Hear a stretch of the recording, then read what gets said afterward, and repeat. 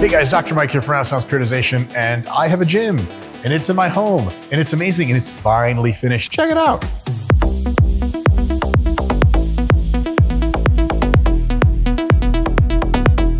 I wanted a home gym for a few reasons.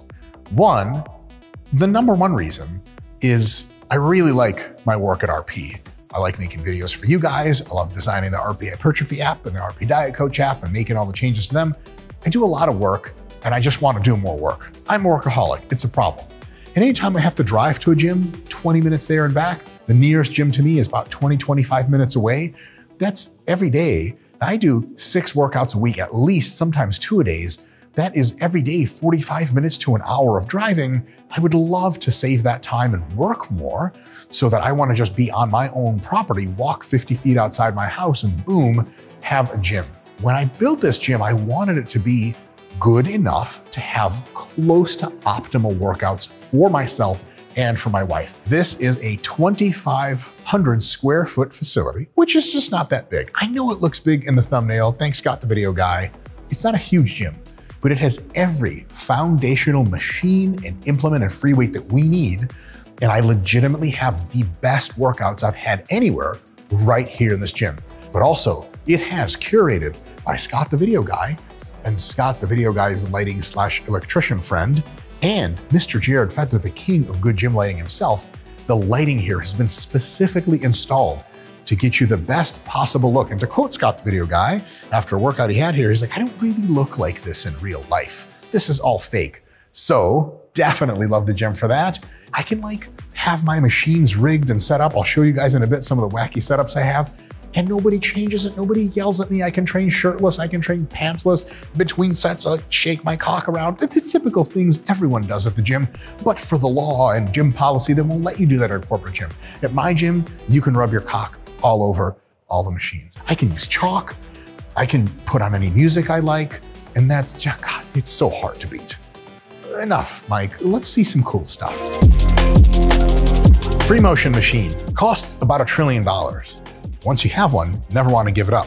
Much like a Lamborghini, as a matter of fact. So this thing, obviously it moves up and down.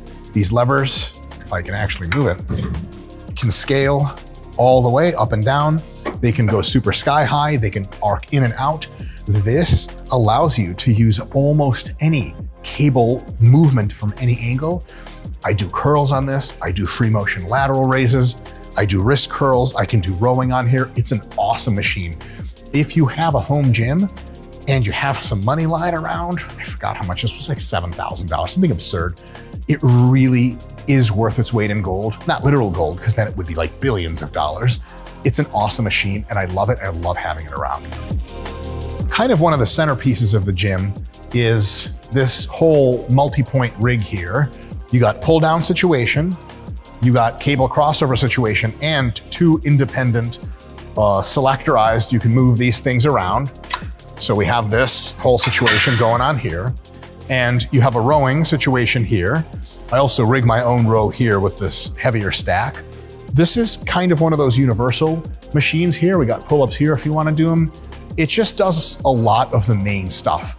Anything I do with cables pretty much that's not free motion, I do it on here, works super well. The Atlantis lateral raise, superior, dominant, amazing. I love it, every minute of it.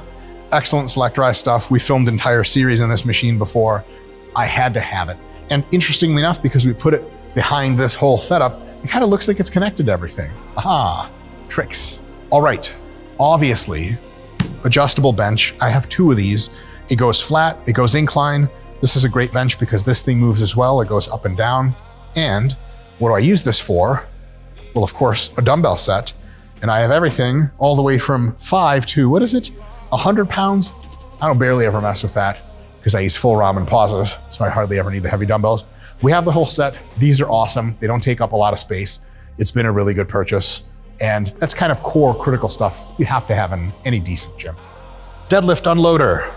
Anytime we do stiff-legged deadlifts, rows, anything like that, loading the weights is super easy when you have the unloader. Awesome. Anyone who wants to do deadlifts here, amazing.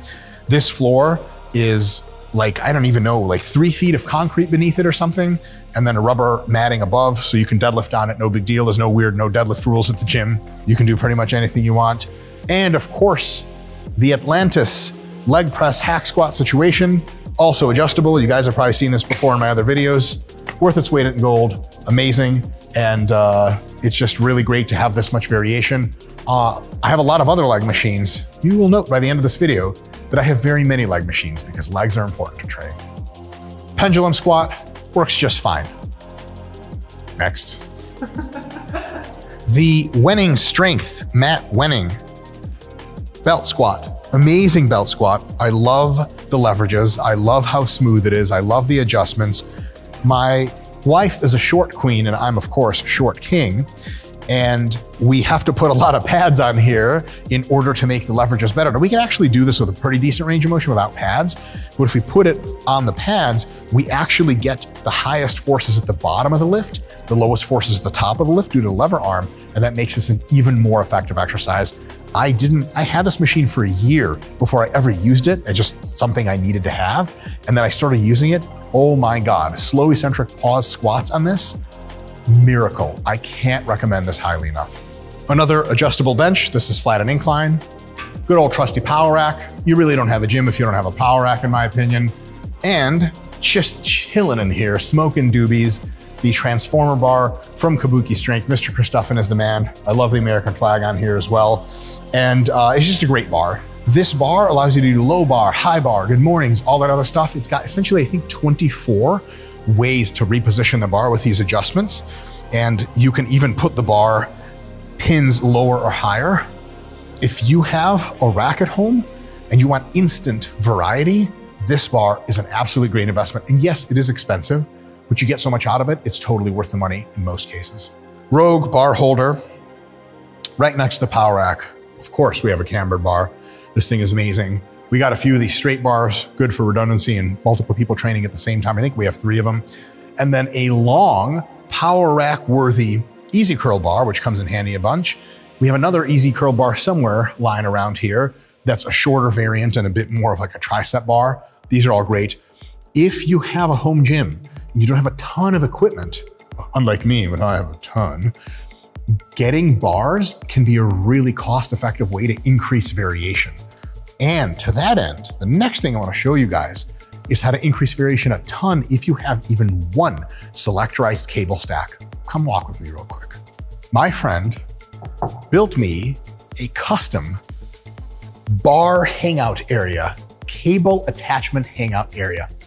This is great because I have a ton of attachments. If you have a limited space, which technically I do, 2,500 square feet is not the infinity gym, then if you just have one, even just one selectorized cable attachment, you can buy tons of different bars for it and essentially multiply with every new bar. These bars are usually like 20 to 50 bucks.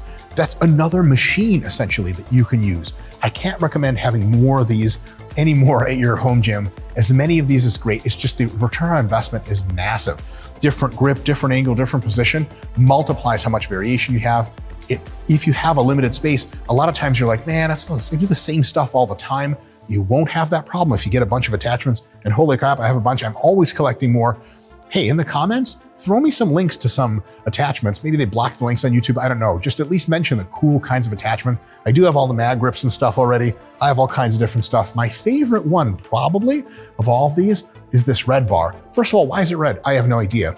What's the advantage here? It looks like a pull down bar. It doesn't rotate.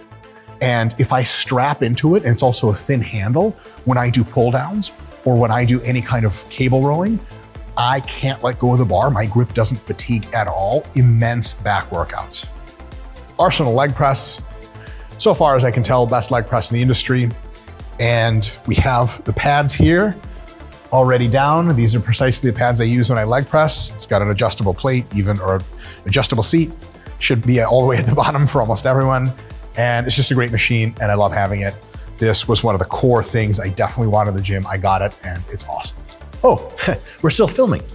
I was just taking a break in one of my many fold-out lifting chairs. This is like a fat person camping chair. Is that politically correct? It's just true. These are great for when you're doing leg workouts. and we just can't stand up anymore. Maybe you don't want to lay down just yet. Sit on the chair, scroll on your phone. It's great stuff. Two things to show you here. One is the Prime leg extension, which is a great leg extension. Allows you to accentuate the eccentric and especially the deep stretch. I think it's great. I barely ever use it because I barely ever do leg extensions, but people who come and train for other reasons here at the gym, they love this machine. And number two, one of the two speaker systems that Scott, the video guy, set up himself, because we booming out here, baby. I think I mostly train in silence, but every now and again, I need that real extra motivation, inspiration, that drive. That thing comes in handy. Atlantis row, chest supported row. I just got this recently. They put a bunch of handles on it that I didn't like, so I had my friend saw them off, put some tape over it. It's actually now back to being the best chest supported row I've ever used. I love it. And I actually used it in a really weird rigged way before. So I have to, for the first time ever, yet to use this new setup after I sawed off all the handles I hated. And I can't wait because I know for a fact that even the way I was rigging it early was already great. Being able to really grab it is gonna be amazing. Prime, seated leg curl, allows you to accentuate the stretch. Best seated leg curl in the business as far as I'm concerned. So I had to have it. And here it is. I use it all the time. I think it's great. Freemotion, lying leg curl, works totally great. Unfortunately, I want more stretch at the bottom than it gives me. So I have to put all these things. What I do when I actually do it is I take all this stuff, I move it down so that it's all the way down at the edge here, cover it with this so I'm nice and comfy, get in and do some leg curls. And then what it lets me do is, because I'm propped up higher, it allows me to get a real deep stretch in the hamstrings. That's the downside of this machine. It needs to be rigged. The upside is it's incredibly smooth and it's very loadable. I have a gym pin on there for extra weight because my hamstrings are finally strong enough that I've stacked this machine. Yay, science. And by science, I mean pharmacology. Two things. First of all, this is a chalk stand with chalk in it. It is a resident of the gym and always will be. That's the first thing. The second thing is, any gyms that don't allow chalk are not real gyms. Sissy squat machine, cheap, I bought it. It exists. Prime seated row, my all-time favorite back machine, and I have to own it. I love, love, love this machine. As a matter of fact, after filming this video, I have a back workout scheduled. I'm gonna be on it. I can't wait. Dip stand. This is a very good dip stand because it's ultra stable, has platforms for short kings like myself, and then it has a huge angle to it so that you can grab exactly where fits your body best. A lot of dip stations are positioned totally in parallel, and then it's kind of like if you're a little wider or narrower than the average person, it feels all fucked up. So this is great. Believe it or not, it took me a bit to find this on the internet. They just don't really make these things anymore. Nautilus impact chest press. Not in love with it. I don't hate it. I can stack it for sets of 20. Cool, humble brag. Weird flex, Dr. Mike. The chair doesn't go low enough, and I'm 5'6". So think of that. They didn't test this on anyone, but it works decently well. The Prime pullover machine. It's a very good machine. I'm a little too wide for it, believe it or not. So it feels weird to squeeze into, but the force curve and everything is excellent. I actually have yet to use this machine in any mesocycle since I got it. And I got it late. It's only been here for about, 9 months, long enough to father a child with. But I haven't fathered any children with it. Just haven't used it yet, but I will one day. Or won't I? Yes. Nautilus hack squat. It's just good. It's really good. But I am a member of the royal family and undersized. Thus, I am a short king, and I need a short king adjustment, which means I got some mats here. And with those, it makes everything right as rain. The Atlantis incline chest press. Excellent machine. I love the fact that it has an unloader, so you can get really deep. And then if you get pinned down there, you can push with your feet and get it out. Lovely machine, excellent, rounds out the gym really well. If you're curious about the ins and outs of this machine, we have a whole separate video discussing all of its merits, and you can find that wherever Scott the video guy links it. Assisted dip and pull-up machine. I love this thing. It's really good. It even has the swivel handles for narrow kings and wider kings. Plenty of different hands selections here. It's really good, and it works. And an assisted pull-up is something that doesn't even exist at most gyms. It is just an amazing thing. And before you ask, how's this different than a pull down? Try it. It is. The Smith machine, you guys knew I had to have one. This one's great. It is relatively smooth. The only demerit here is that it seems to get easier at the bottom and harder at the top, which is the opposite of what you want for hypertrophy. But generally the stimulus to fatigue ratio on this is so good, it's still very good even though it has that flaw. You guys may be asking yourself a very logical question. What the hell's with this dangling duct tape bullshit? Yes, it is duct tape. You got duct tape handles and these duct tape things. Why? Well, let me show what a high bar squat looks like right now.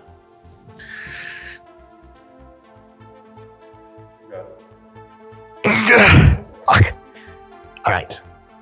I got too big to do proper high bar squats.